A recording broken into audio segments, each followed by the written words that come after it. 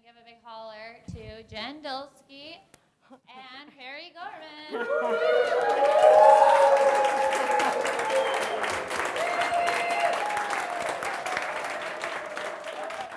Hey guys.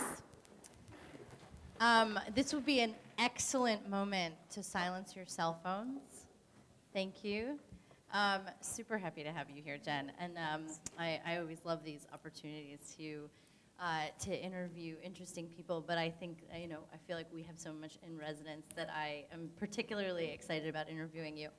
I mentioned a little bit about how we like to format, and I'd love to get started by talking about how you got started in your career and kind of like your earlier days of like what drives you and what your interests are. Yep, sure. Well, first of all, thank you for having me. I don't always get a standing ovation at the beginning of my talk, so that was awesome.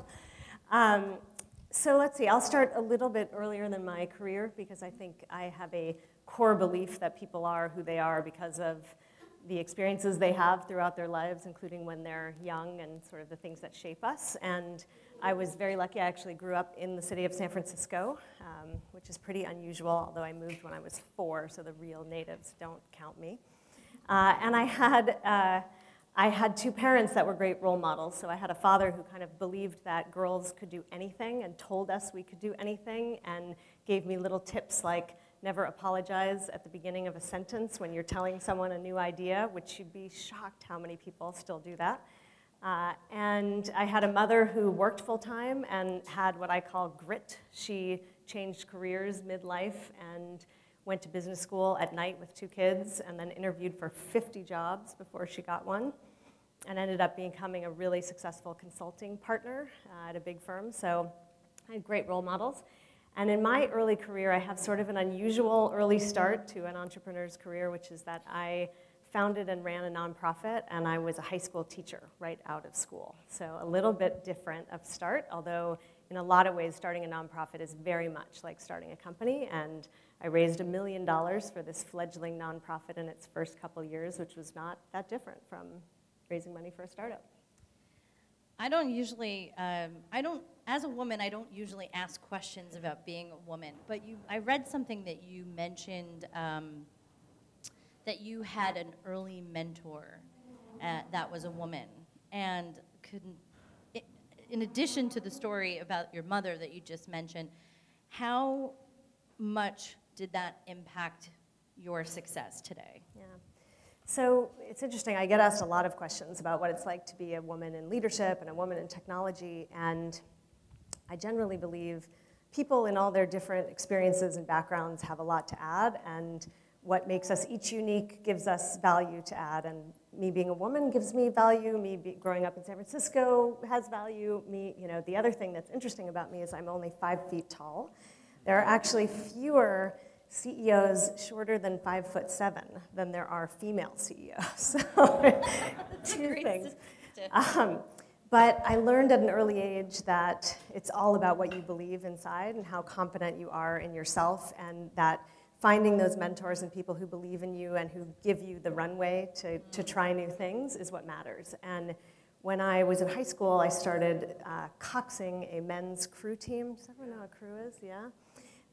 And the coxswain in the boat is sort of like a coach. And this was, I think, one of my most formative leadership experiences because I had to earn respect of 8 people who were working as hard as they possibly could when I was sitting in the boat giving them constructive feedback and, and making them want to win, even though they were in the most pain they'd ever been in their lives. God, that sounds like a startup. It does, it does. It turns out it's quite relevant in a lot of life. And I also worked with a group of men, and many, many times in my career, I've been the only woman amongst a group of men. So I had an early experience which sort of trained me that it just doesn't matter, that you, I think my mic went off, that you earn respect by building strong relationships with people, by believing in them, and by setting high expectations for people. And the mentor that you mentioned, when I ran my nonprofit, it was in the early 90s, sort of at the very dawn of the internet, and I worked in a school, and we had internet access. We weren't wired for the internet, if you remember that. And I had a woman on my board who was very tech savvy, and which was unusual in those days. And she said, I have access to the internet. You know, what is this thing and how do I use it? And she said, there's these two guys at Stanford and they've started this site called Yahoo. And she wrote it for me on a Post-it note and stuck it to my computer. And from that day on, I just fell in love with the internet. And I knew I could see the potential and the power, and she was the one who sort of gave me the confidence to take that path. So take us through the transition from you realizing that, because this goes back to the idea that you wanted to do something scalable, right? So the transition between having your nonprofit, getting to a point where you're like, okay, I can only do so much as one human being, and I can only touch so many people's lives, to how did you actually get into Yahoo from there? Yeah. So you're right. What was happening is I was running this very successful nonprofit. It was preparing middle school students to be the first in their families to go to college. And I could see that it was working. I mean, I would get notes from these kids' parents that would say things like, you know, it's a sink or swim world and you're teaching my son how to swim. And I would literally cry seeing these letters. It was so amazing. But at the same time, I could just only serve so many children. You know, I had raised quite a bit of money, and we could take 100 kids a year. And I knew it was making a difference for those 100 kids, but I felt like there had to be something more, and there had to be a way to do this at scale. And that's what I believed was the promise of the internet. And I fell in love with Yahoo in those early days, and I basically found my way out to Yahoo and got a job. I went to business school in between, and then I got my MBA internship at Yahoo. I was one of the first 2 MBA interns there when Yahoo was 400 people.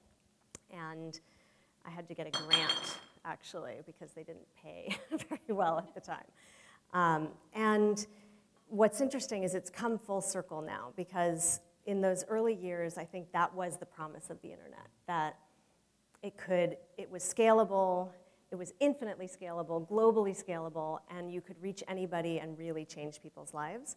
And that is what's happened, but it's taken some slow steps. So we first saw sort of information, and then you saw commerce, and then you saw community and social media. And what we're seeing now at change.org is that this idea of impact at scale is finally possible. And that's what makes my current job so exciting.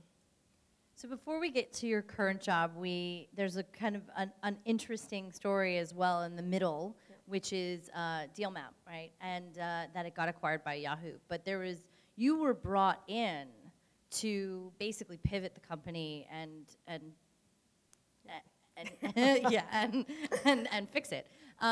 Tell us a little bit about what that experience is like, because it was already funded and you came in and it was a mess, or maybe not, maybe we shouldn't say that. Maybe you came in and had to fix it. Yeah, so Dealmap was a really interesting, informative experience for me. When I got there, it was actually called Fat Door. We changed not only the product, but the name of the company 3 times. So I have been in the depths of the startup experience, and I often refer to myself as just too stubborn to fail. Like, that company basically could have failed multiple times along the way if we had just decided to stop working on it, because, yeah. And before you even get to that, how did you get there? Like, how did you get into that position? Yeah, I was recruited by an executive search firm because they were looking for a new CEO. They had funding, as you said, and they had, you know, the start of a product idea and a brilliant CTO who is still a very dear friend of mine, and a small team, and they wanted someone to kind of help them figure out what to do with the company. So I came in, and it was, as you've interviewed other founders here, I started at the end of 2007, which was sort of right before the nuclear winter of venture capital and the whole economy crashed, and we didn't yet have a great idea, and we had a saying we used to use, must be present to win. That we had to make it through with the cash we had until we found an idea that was working enough that we could raise more money, and that was what we were trying to do. And you know, some lessons I learned there. One is how to tell the difference between something that's working and not working. It's harder than you think to tell. And we launched our second product. It was called Centered. It was a sentiment analysis-based local search engine. And the idea was that it would be like Zagat, except algorithmically, without the people having to do it. And we analyzed 40 million reviews and pulled the content out and structured the data, and it was great content. You know, people could tell, we could tell you what was a kid-friendly restaurant or what was a group-friendly place to go in an instant with bar charts and so forth. And people liked it. They just didn't need it. And so the only people who needed it, actually, as it turns out, were local publishers. So we ended up with a licensing business to large local publishers who needed content. And that was an okay business. It just wasn't a great business. And so we pivoted one more time until we started Dealmap. And as soon as we launched it, it took off like a rocket ship.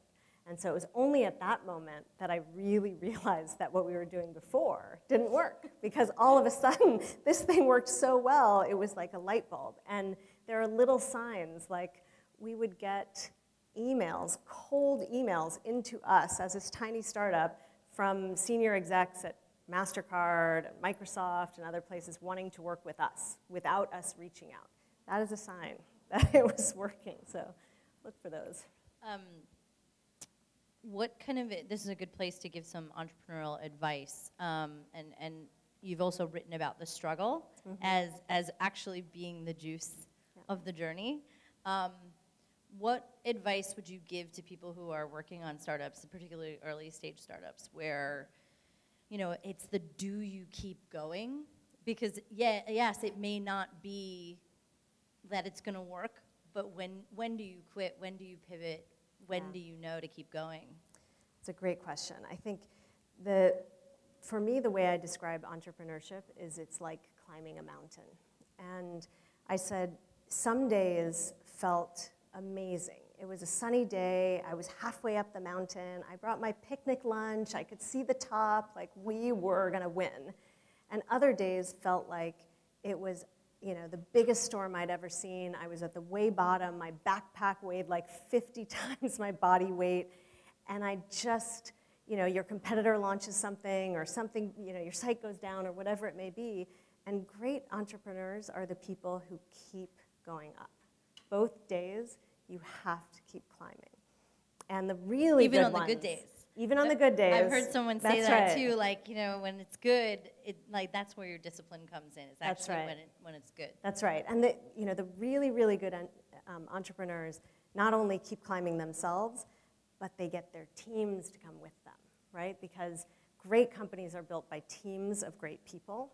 And so, you know, what you want is to be an inspirational leader who, even on the darkest days and on the good days, can encourage people to come with you. How to know when to pivot is a different question. And I think, again, I forget who said this. I think it was Jeff Parker, that you know, great businesses are when people are willing to pay you for something that you make, that they need. And so there are lots of businesses these days that start without any revenue at all, which is fine. But at the very least, you want to make sure you're making something people need. Even if they don't pay you at the beginning, they have to need it, they have to want it, and they have to use it a lot. And that's the key. So if that's how I knew, for instance, to pivot from Centered to Dealmap, is that we didn't have enough of a market that desperately wanted our product. When I think about a change, we use lots of products from startups, right? We use Stripe and we use Optimizely and all these other startups products because we need them and they help us. And so when you start a business, you want to be in that position. So acquisition is something a lot of people get very excited about, you know, particularly when it's by a company like Google. How did that come about? And, you know, just tell us some of the highlights of that story for you. Sure. So we were in a very lucky spot that we had just the right product in the right place at the right time. We had become basically the largest local deals aggregator, and so everybody who wanted local deals content at that time got it from us, and everyone who had local deals gave us their content because they wanted distribution. And it was like a little bit like those early days at Yahoo, when we used to say the fish were jumping in the boat. Like you were just sitting there and people would call us every day asking to work with us. But we were lucky to have the choice between raising more money and selling the company. We had to term sheet for more funding, and we had a couple offers to buy the company. And it was a challenging decision.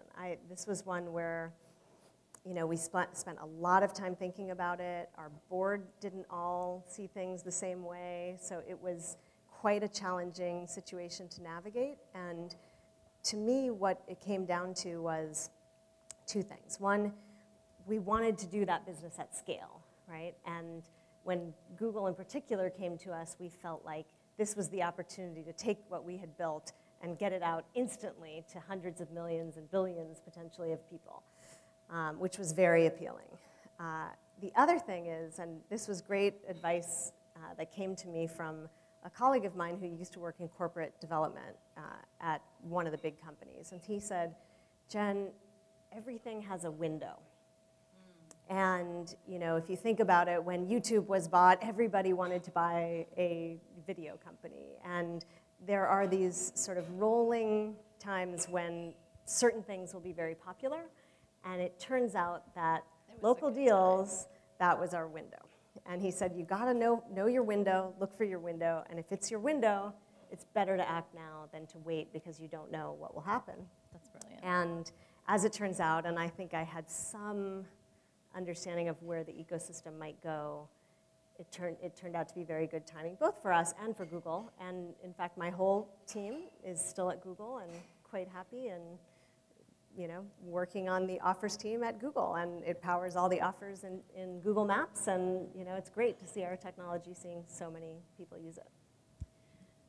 So before we came on, I was saying to Jen how there are a lot of stories that are a little bit like the Odyssey journey, where you kind of start in one place and come full circle, but you are different.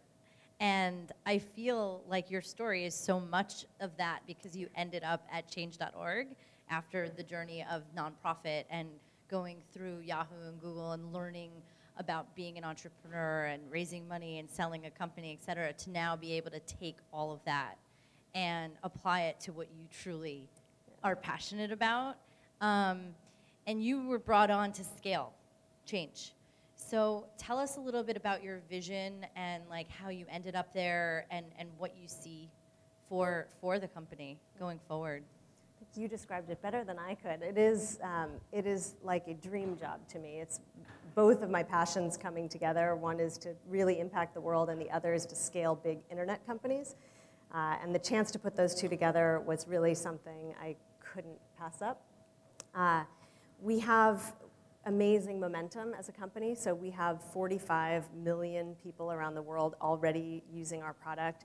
We're winning victories every single day. We literally win 10 to 20 victories a day now around the world. And for us, a victory is not just getting a certain number of signatures on a petition, but actually when the decision maker who that petition is targeting agrees to do the thing that the petition is asking for. And you're getting 20 plus a day? 10 to 20 a day of those actual kind of victories. changes. You should see it. I have this map that shows where we have victories in a given month around the world. That's fabulous. And they're literally everywhere. We've had victories on every continent, including Antarctica at this point.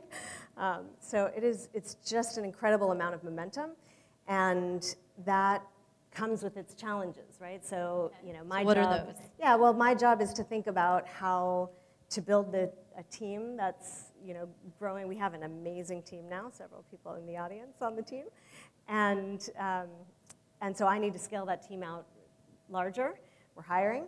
And we need to build a technology platform that scales globally. We have staff in 18 countries, but people in every country on the planet use our product. And it's the kind of product that our content is very powerful and often very viral, so we have the kind of traffic that really spikes in certain parts of the world at different times, and we need to prepare for that. We're doing lots of things in deep data science, thinking about how to get relevant content to the right people. I'd like to actually stop you there because that's a very interesting point, and this is also something, Jen and I did a pre-call for this, and one of the things we were talking about is the impact of technology on humanity and the line there and how you marry the two together and why you think you've had success. Yeah. And if you want to That's right. So we've actually been looking a lot at this. Like, what is it that works? And it works so well that literally when we turn it on in any given country, it just sort of has a life of its own and it takes off. And for us, we believe that the special sauce is really this powerful combination of compelling personal stories and the technology to help it scale. And we've looked at examples where you have one without the other, and they just are not as effective. And so, people who start petitions on change, they really have compelling stories, and they're not afraid to tell them. So we have people like, Lakshmi Agarwal, for instance, who is a young woman in India who was attacked by having acid thrown on her, which has become an increasingly common crime in India. 1 out of every 1,000 girls is suffering from this crime. And she has, it's her personal story. It took her 8 years, but she built up the courage to start a petition on change. And she had 28,000 signatures in just 4 days on her petition. And then she took this petition to the Home Minister of India, and they have agreed to regulate the sale of acid in India to make it much harder for people to buy, and therefore harder for people to commit the crime. And again, if someone had started a petition just saying regulate the sale of acid in India and tried to share it with people, the technology would be there, but the story that connects people, that inspires them to act, wouldn't be there, and it wouldn't be as powerful. And the same thing is true. We've got many, many examples of people on our site who've been fighting the same issue for years, and it's only after starting a petition and having an easy way to mobilize others online that they're successful. So there are a couple of things there I think that are very interesting, and one is the access, which obviously comes with the scale, right? So how do you get the message out to all these people around the world in these situations? And some of them are not, they're not necessarily like in the same position as we are in this room. How did someone like Lakshmi find out about change.org and that it's even accessible to her?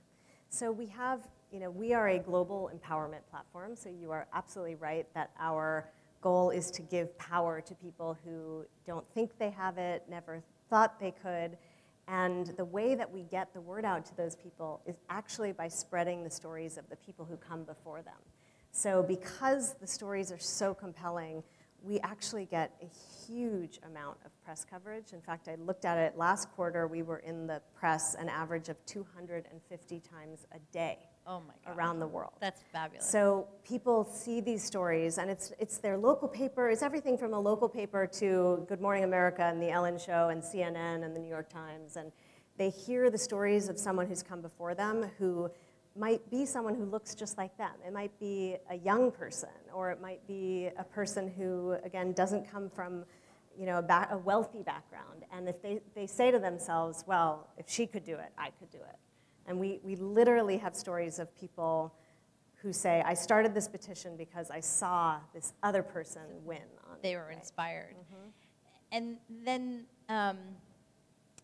you mentioned that a good portion of the people that start petitions are very young. And where the impact of that is and how they can't believe, they don't believe yet that they can't do it. Right. It's so interesting, and I think this is true of entrepreneurs as well. We see a lot of young people start and win petitions on change.org, and I think part of it is that. They just don't know they can't, right? Like when I was 21 and I moved to a new city to start this nonprofit, I didn't think there was any reason I couldn't do that, so I went ahead and did it. And I think that's, the best entrepreneurs also feel that way.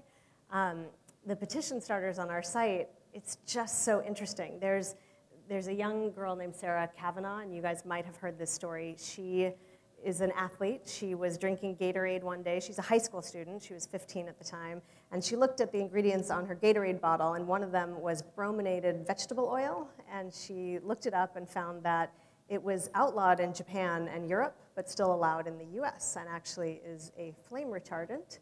And so she petitioned Gatorade to take out BVO from their products. And she had hundreds of thousands of people sign her petition. And she ended up on tour with Dr. Oz and also on the Today Show.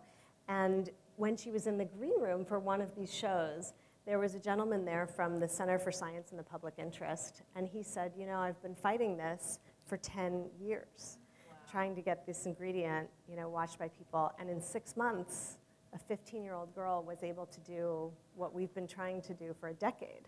And so it just shows the power, again, of people who believe in themselves and have a technology platform like ours to take action on and make it easy to mobilize the people who believe in them. And the impact that that will have on her life, that she was able to do that. That's right. Well, I'm she sure started she's another gonna be, one yeah, right after right, that. Yeah. In terms of, like, what's next for Change.org? Like, what's, like, how will it affect people in this room? And, like, what would you like people to know about Change.org if you know you have that platform right now?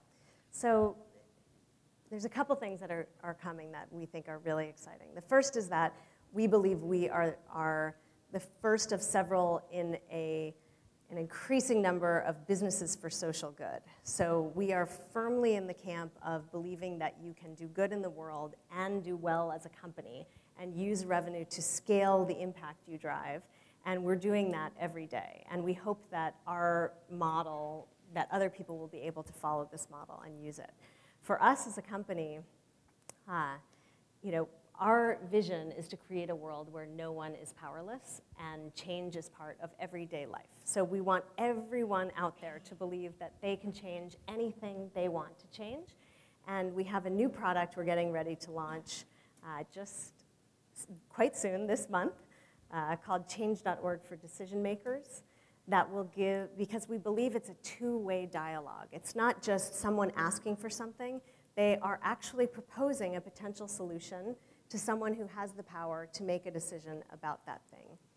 And we're creating this new product that will give a voice to decision makers. We'll start with elected officials and then expand it to more decision makers and create this two-way dialogue. And so it will become an increasingly important part of every company and every official's life to talk to the people who are their constituents and their fans directly, and we intend to be a key part in making that happen. Well, good timing on that. Would be nice on that product. What are some of the most touching stories, like the one that first comes to mind that just like touches your heart? So we have a lot of touching stories, and what's interesting, we map the causes also that people start petitions on, and it's literally every cause under the sun. So anything people are passionate about, we see petitions on them. For me, the ones that touch me personally generally have to do with children or education. I'm also a mom. I have 2 daughters, and I was a teacher, so things in that arena I find particularly touching. And there's a story from earlier this year, a young 10-year-old girl named Sarah Murnahan who was dying of cystic fibrosis and needed a lung transplant. And the way that our organ donation policy works in this country, it says that for lung transplants, children can only receive lungs from other children. Even if they're sicker than every adult on the list, they have to wait until the adults turn it down. And that basically meant that she was sentenced to die and she was old enough, she was 10 years old, that her body could accept an adult lung. And so her mother started a petition on Change, and after several different tries was ultimately successful at getting a judge to put a ruling in place that allowed Sarah to get a lung transplant, and actually one other young boy too, and both of these children are still alive today because of it. And now they are reviewing the organ donation policy in general. So it's very likely to cause not only, you know, saving the life of these 2 young kids, but systemic change in the policy so that kids in general will be able to, you know, to benefit from it. And for me, that was particularly touching because I have a daughter that same age. And it just makes you realize, you know, these stories are about real people's lives. And all of us, by signing these petitions, have the potential to impact this kind of change. I want to tie it back to the entrepreneurial journey and how important it is for people to work on things. I mean, people do startups for a lot of different reasons, and how important is it to, you know, pick something that's really in your wheelhouse? Yeah, I mean, I think, there's a lot of great ideas out there for startups, and that's one of the wonderful things about being an entrepreneur is you can invent anything you can think of. And again, the key is making sure it's something people need and will use. I think our belief is that more and more doing good in the world will become important to the success of companies. So I would definitely encourage more people to think about how to build businesses that also make the world better. It's really possible to do that. If you had advice on like 2 things that a new entrepreneur could do to tee up their company to deal with that or to think about that, what Yeah. 2 tips So would you give? the first one is to sort of make a commitment to yourself to put your mission first. And we've done that by becoming certified as a B Corp or a benefit corp, where we've committed that our mission is first. And we generate revenue, but we generate revenue in order to drive impact.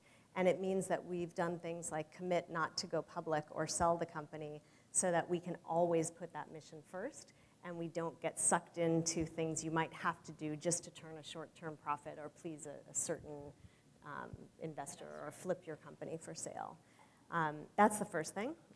And the second thing that is just what I advise all entrepreneurs in general, which is just keep at it. Like, it's not necessarily specific to social good businesses, but it is really critical for being a successful entrepreneur. And honestly, critical for being in any job at most companies. Our company is getting larger. We have 170 people now, and we still have tough days climbing the mountain. And when I worked at Google and it was nearly 50,000 people, we had tough days also.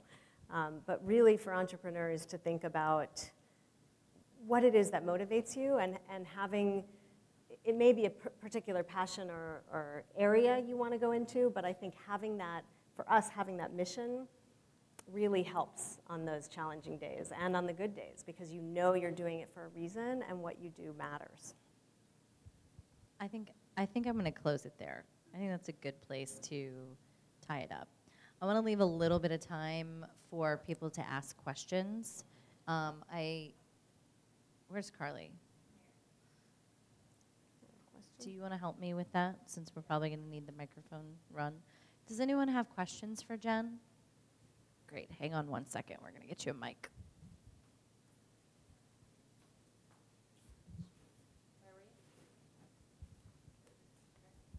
Hi. Hi. You mentioned that great companies are built by great teams. I was wondering if you could speak more about that, and how do you build great teams around yourself?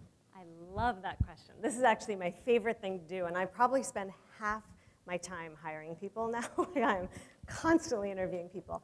And I wrote a whole post about this on LinkedIn if anyone wants to read it. But for me, one of the things that I look for are people who are driven from within. And the way that I usually see that in people is that they have patterns of accomplishment throughout their life.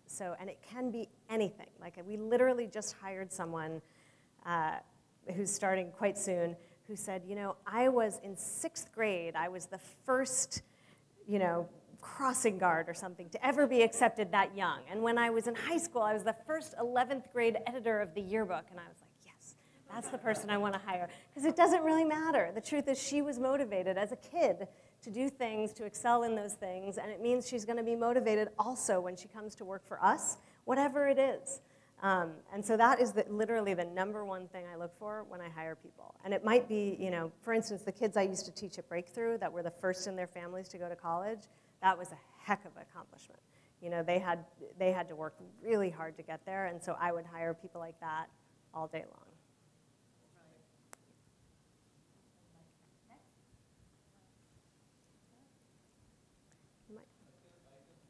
No, we need it for the video. I got you.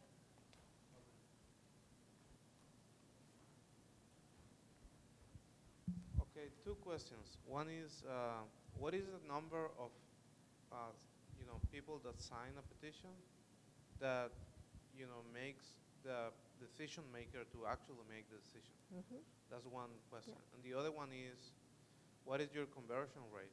I mean, people I wanna.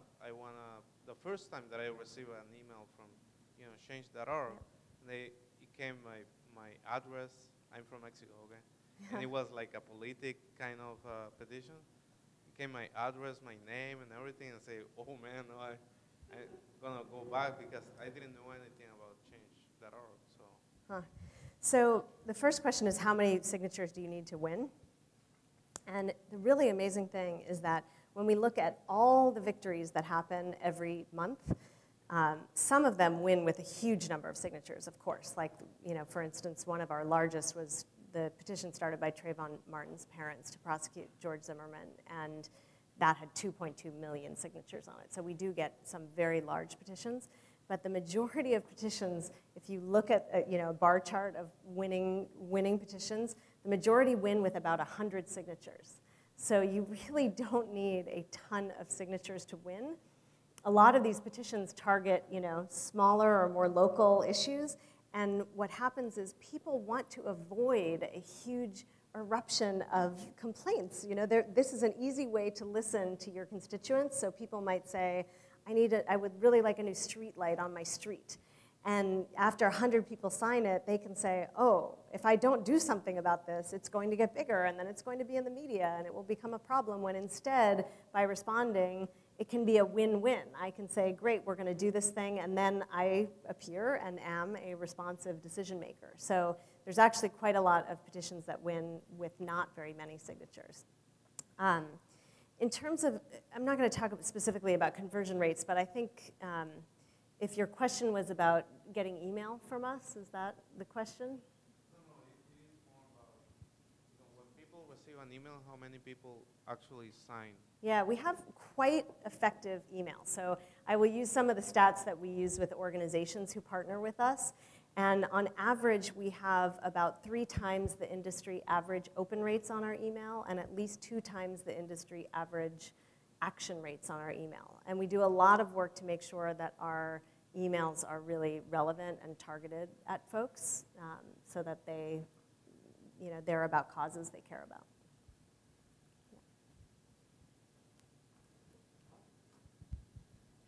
I'd be interested to know what you do, if you do anything with the data that you collect regarding issues and just different parts of the world and things like that. Yeah. So today, what we mainly do with the data we collect is, again, make sure we use it to give back content that's really relevant to people who are taking action on it, because we want to make sure we have the largest base of active action takers in the world, and we want to make sure that we keep those people inspired and taking action. So that's the bulk of what we do with the data. We will soon be using it to do things like send you petitions that are local to you and other things like that.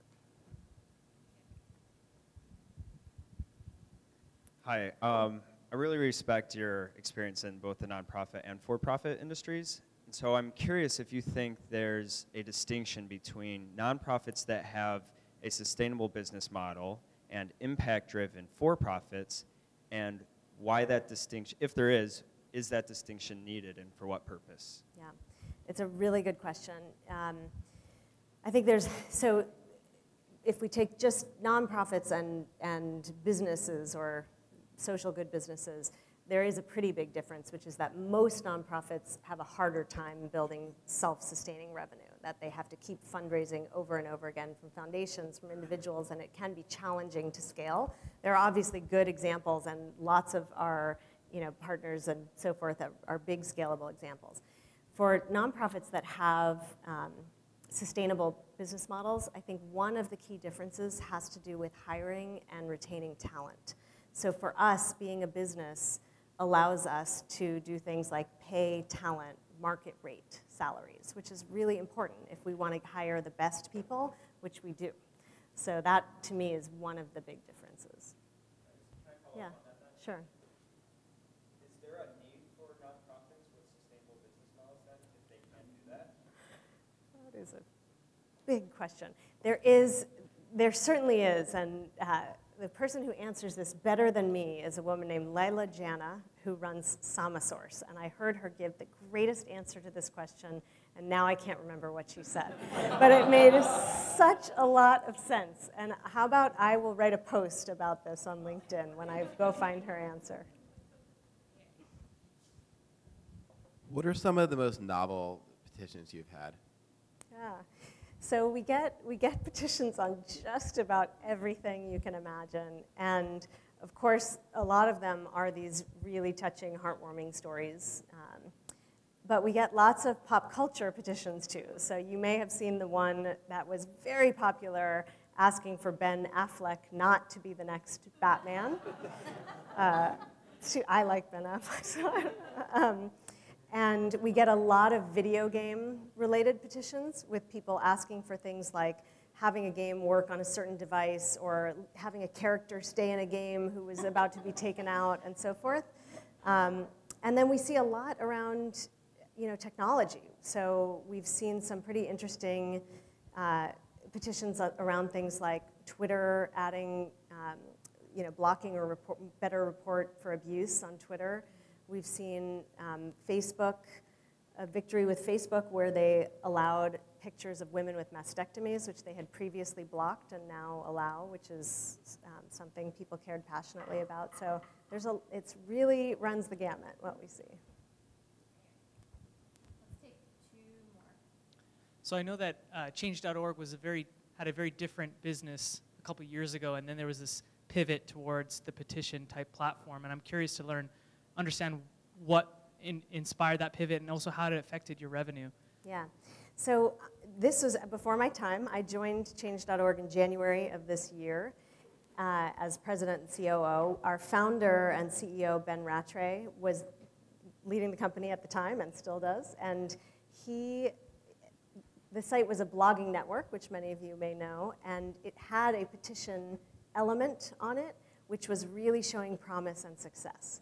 And so he did what most entrepreneurs don't have the courage to do, which is make a big bet on something that looks like it's working.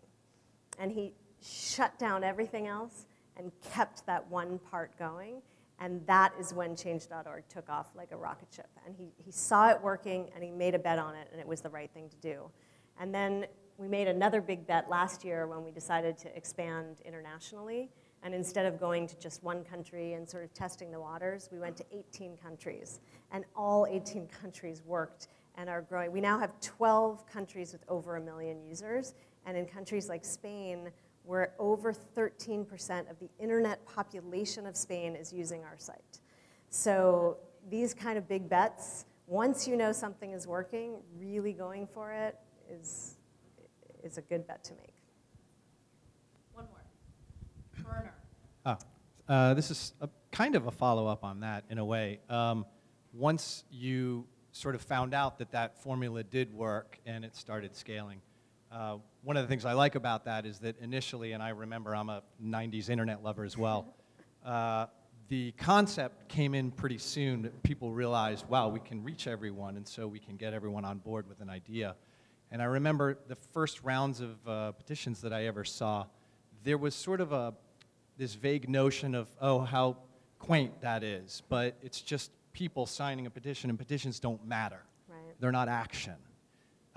You've proved them wrong, and I think that's fantastic. But it still seems to me that to scale it to the massive impact and to become the billion-dollar company, are you looking into additional ways to enact somebody to go to the next level after they've signed a petition?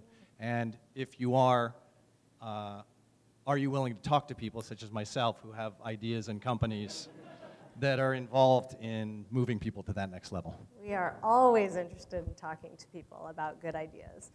And yes, we do, as I said before, we view ourselves not as a petition platform, but as an empowerment platform. And so the first step in empowerment is helping people use their voices to take action, and that's what we do. And you're right that we really have proved it wrong. And we say a lot that, because people ask us, isn't it too easy to just sign a petition, and they call it slacktivism and so forth. And we say, our job is to make change happen. It's not to make change difficult. So the fact that it's easy and still works is a really good thing. But yes, we certainly see beyond the petition, and so we think about things not only from a perspective of how do you help people use their voices, but eventually their vote, their dollars, their time, and other things. So. Well, thank you so much for joining us.